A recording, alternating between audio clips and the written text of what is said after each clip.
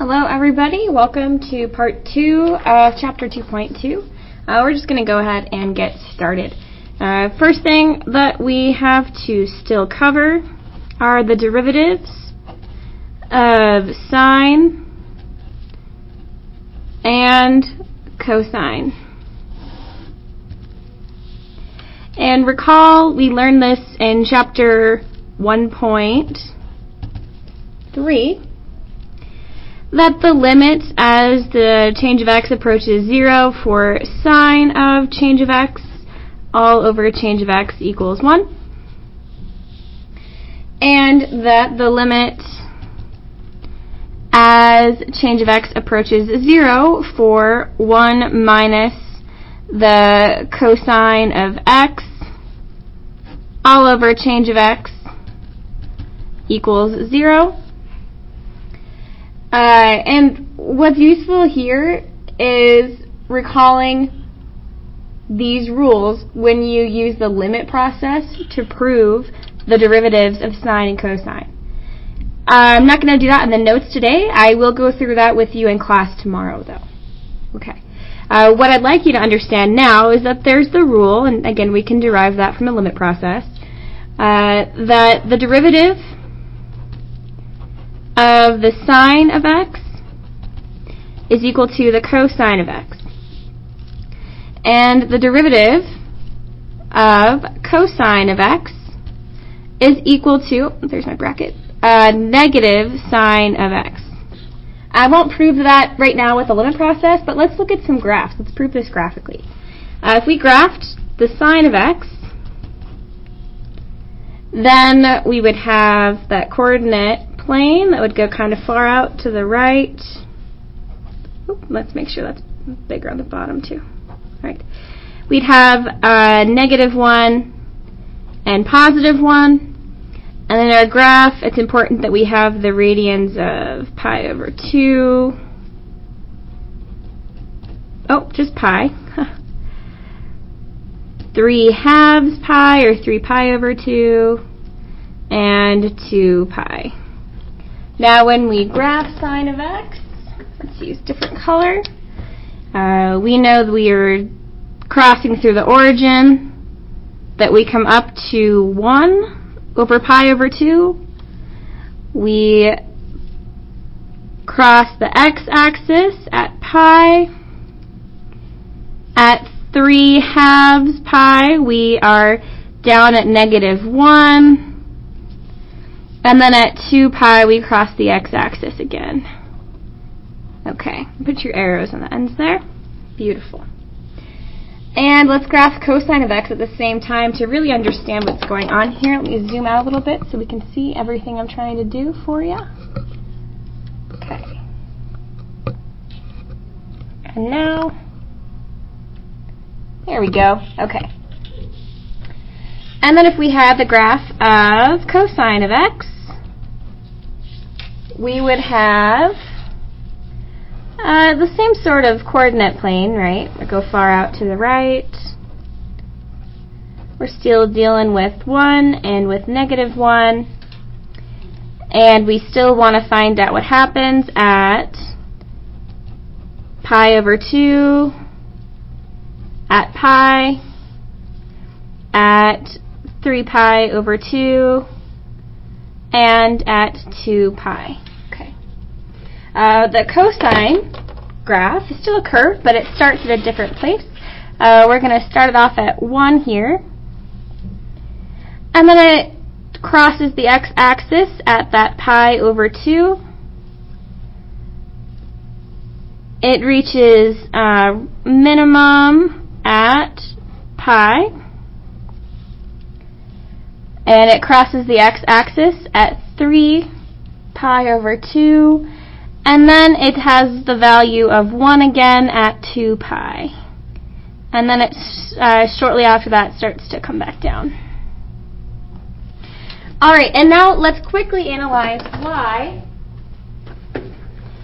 the derivative of sine of x is cosine of x. And if we look at the graphs, it'll make sense. And here's what I mean. Right here at pi over 2 for sine of x, our slope, our y prime here, would be 0. if your graph comes to a peak, to the top of a curve, if you zoomed in super close at that point, you would see a perfectly horizontal line at exactly that point, at exactly pi over 2. So our slope would be 0 there. And if you take a look, if we just kind of draw a little line down to look at cosine of x at that point, oh my goodness, it looks like the values of cosine of x at pi over 2 are 0. It matches the slope value. If we look at sine of x over the interval of pi over 2 to 3 pi over 2, we can see that our slope, there we go, our y prime is decreasing, which means our y prime is a negative slope from pi over 2 to 3 pi over 2. And that makes sense because with the cosine graph, all of my values are negative from pi over 2 to 3 pi over 2.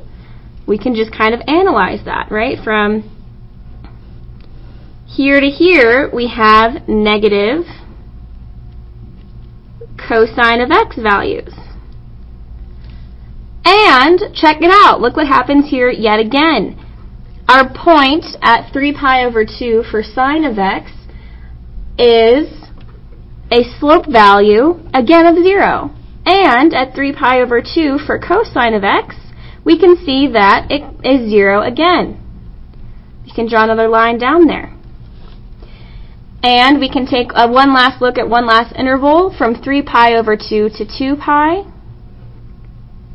We can see that our y prime is increasing, our slope is increasing, so our slope is positive. And on cosine of x from 3 pi over 2 to 2 pi, we can see that the y values, the cosine of x values, are also positive.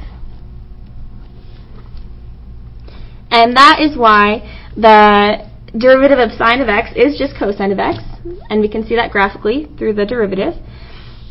And cosine of x, its derivative is negative sine of x, which again makes sense if we did the same process, but we looked from cosine of x to sine of x flipped over the x-axis, so we would see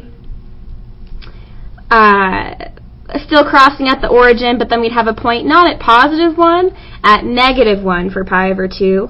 And then we would have a point, it would do the curve again, and it would come up here, and that graph, the graph of negative sine of x, would be the derivative of cosine of x. I'm not going to go through that one, but we see the point. All right. Some examples of this. Just good things for you to know.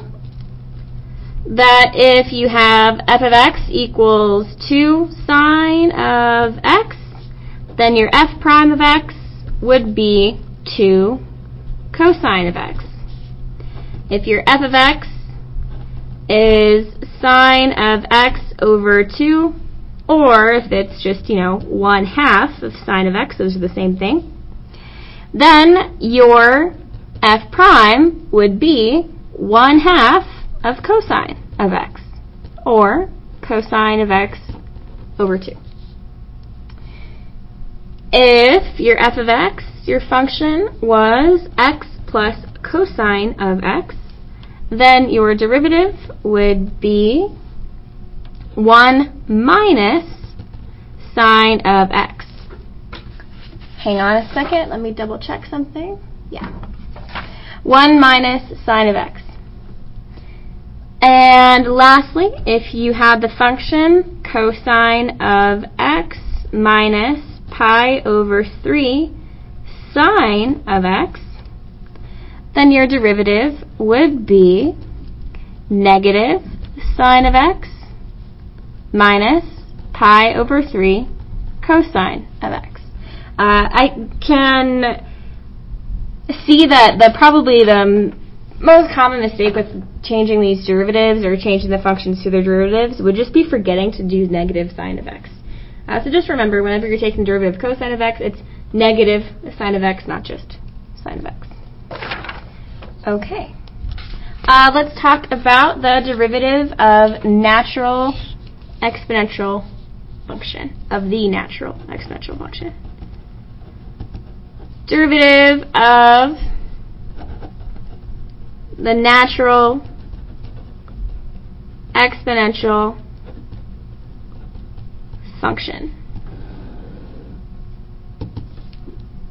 And here's the rule. I'm just going to give it to you. The derivative of e to the x, the natural exponent, is just e to the x.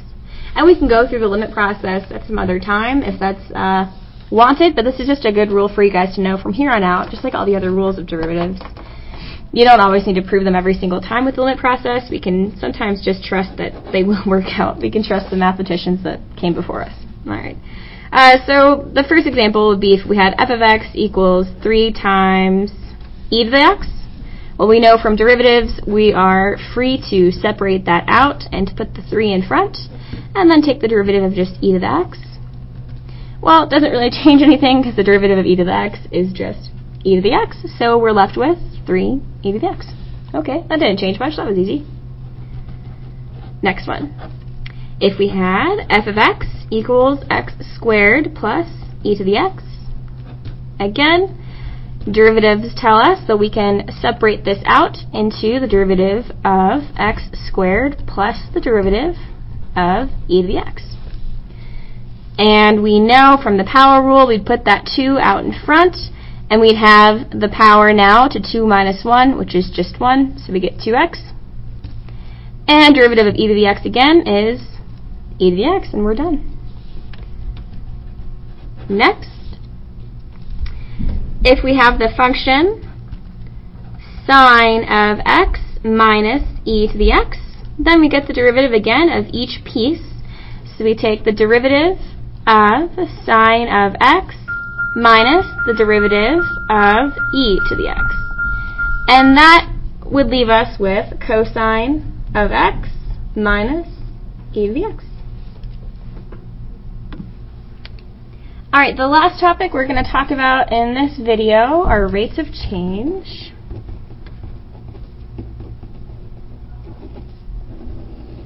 And first we're going to recap about average velocity.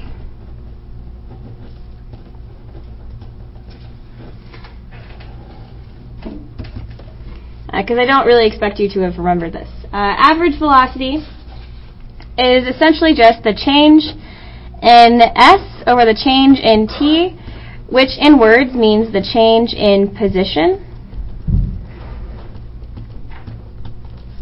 all over the change in time.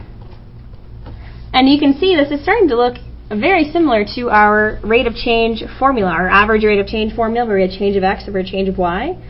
And that leads me to my next point, for when we're taking the average, or pardon me, not average anymore, just the velocity, or the instantaneous velocity, those are interchangeable terms.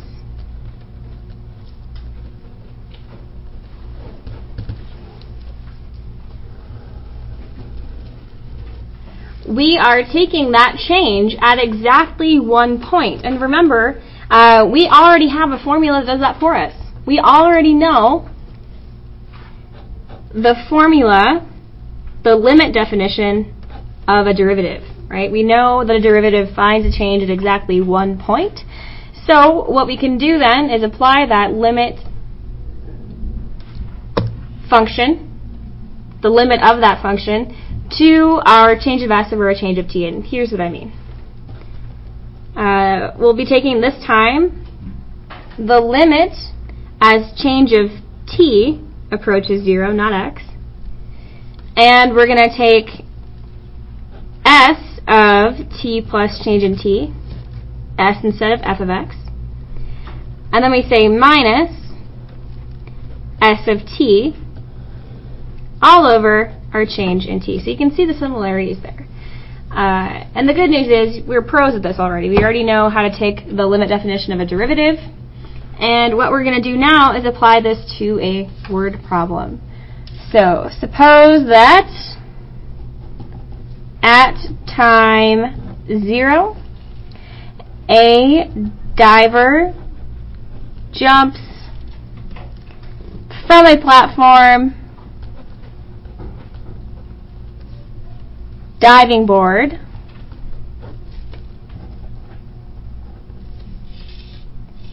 that is 32 feet above the water.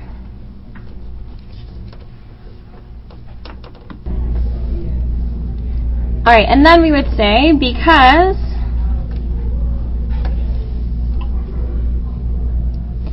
the initial velocity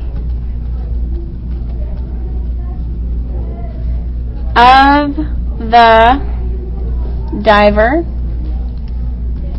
is 16 feet per second, the position of the diver is, so the position of the diver is S of t, that stands for position, is negative 16t squared plus 16t plus 32. And what we want to know is two things. First, part A, when does the diver hit the water?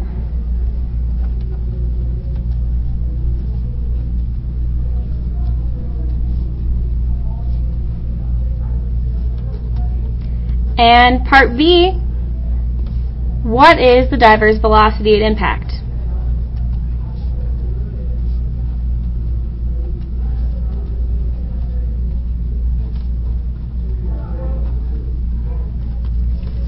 So, to begin with part A, when does the diver hit the water? Well, that actually we don't need calculus for. That we only need algebra 2 for. What the position will be when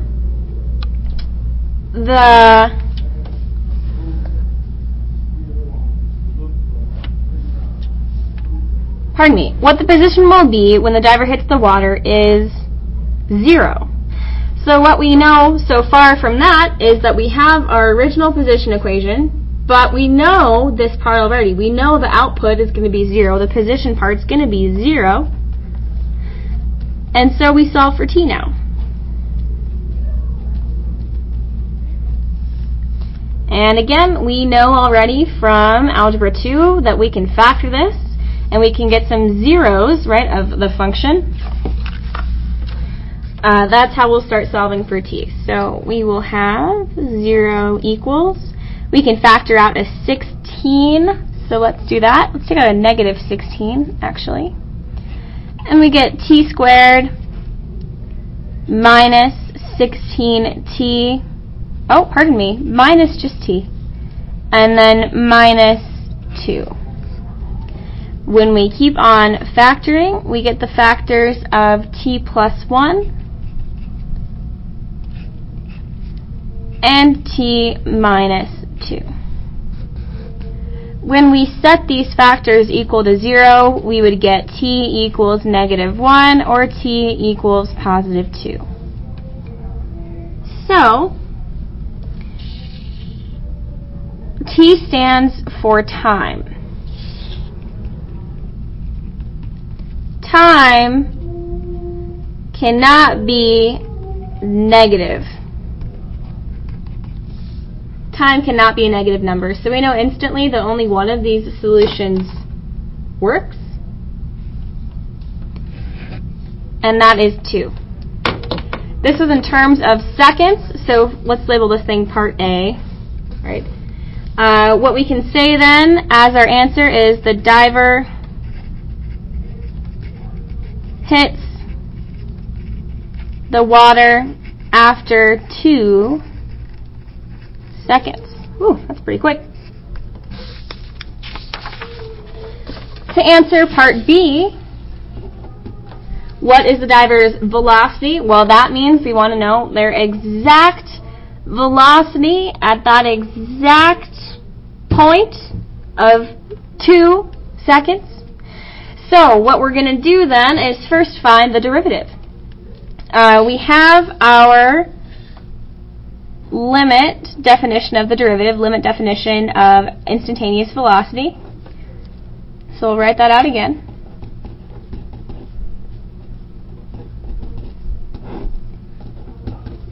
And now we're going to use the limit process. Our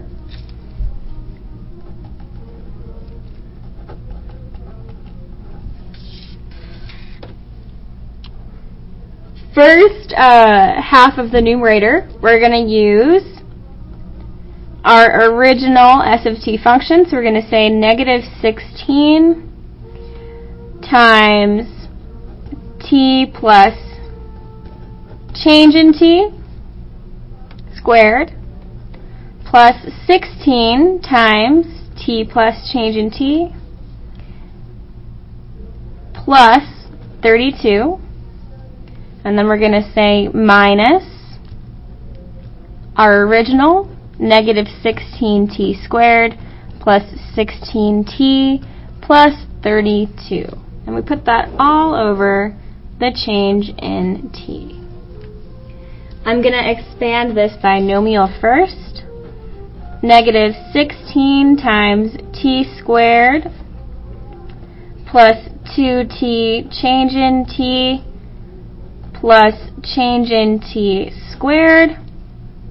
And then we have plus 16t plus 16 change in t plus 32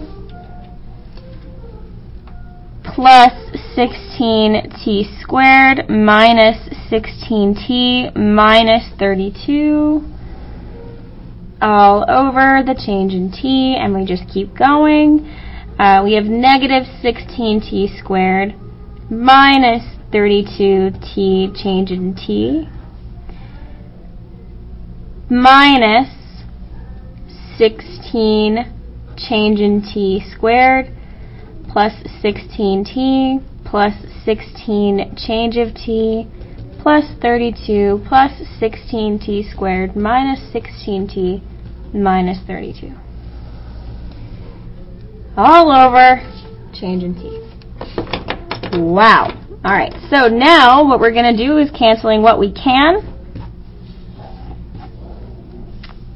We've got a negative 6, yep, there we go. We got a positive 32 and a negative 32. Let's see. I believe that's all we can cancel out, so the next step is factoring and canceling. If I factor out a change of t from the top, I get negative 32t minus 16 change of t plus 16 all over our change of t, at which point we cross these out. And we get negative 32t minus 16 change of t plus 16. And again, we're taking the limit originally, so when we take the limit of this, change of t approaches 0. We substitute in 0 next to this 16, and we are left with s prime of t equal to negative 32t plus 16. Now, again, we were interested in the point of impact, how fast they were going when they hit the water. Well, we already know something. We know that t was equal to 2 when they hit the water, so we can substitute in 2 here. S prime of 2 equals negative 32 times 2 plus 6, which is going to be, oh, this is a 16. That was my mistake. Negative 48. And remember, this is a velocity of speed, so our units here are going to be in feet per